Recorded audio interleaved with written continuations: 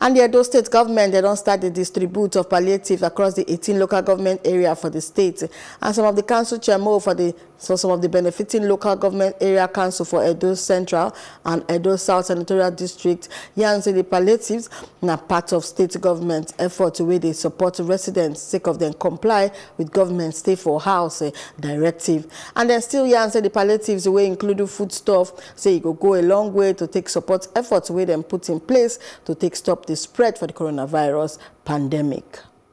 In our local government, we started the distribution yesterday from the local councils to the wards. Now, the template that we have put in place is that the vulnerables, the poorest of the poor, are the ones who are going to be beneficiary of this palliative.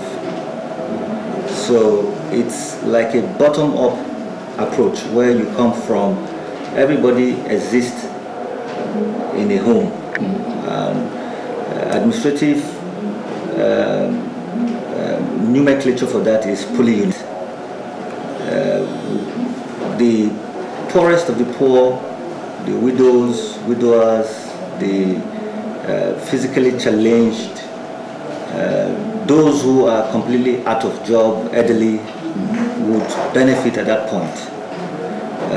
So the template is simply that we used the traditional institution, the religious one, and the civil society environment to drop those who would be eligible. The government have deemed it fit now that they said there's a way they can always help people. Even if you're at home, you'll be feeding. Telling you to stay at home, that is not a way to witch hunt any person. It's just for you to stay healthy, for we to be able to contain the epidemic of coronavirus in our state today. Because by the time they allow you to be moving here and there, this thing will be spreading more and more. We don't want it to spread more and more again. Hence, there is the reason for all this food. That the governor have instructed us to go to our various local governments to share this food according to the instruction given. Vulnerable person from the community and the local government. That's what we are doing today. I have able to put it together. In my local government today, Orion, we have 12 wards.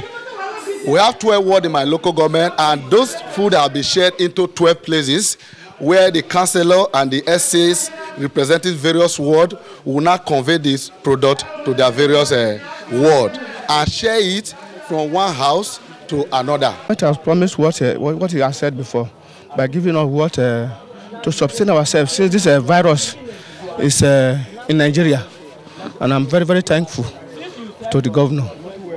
We pray for God to continue to guide him, protect him for us.